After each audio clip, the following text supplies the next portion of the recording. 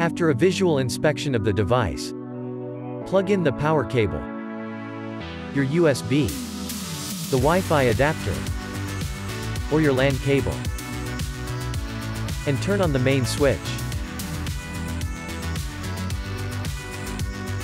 Calibration is important in order to produce high-quality 3D prints and avoid adhesion issues. Press on the Z-axis button on the touch panel and then on the second icon. Remove the resin vat, the building plate and any object from the printer.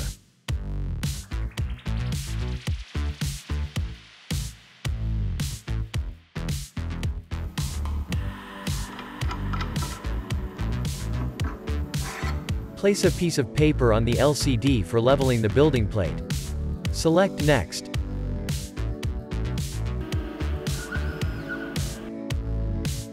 Then reinstall the building plate and use the largest supplied Allen key to loosen the 4 screws positioned on the 2 sides.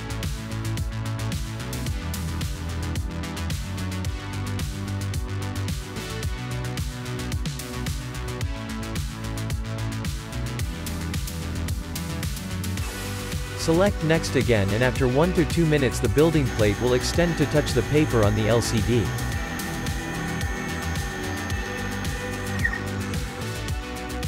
Press the building plate down with one hand and tighten the 4 lateral screws with the other hand.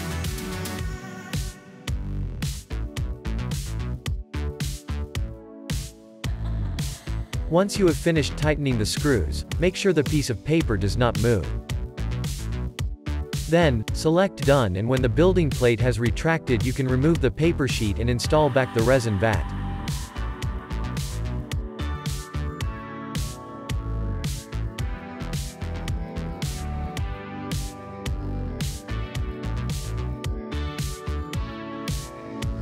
Your printer is now ready for operation.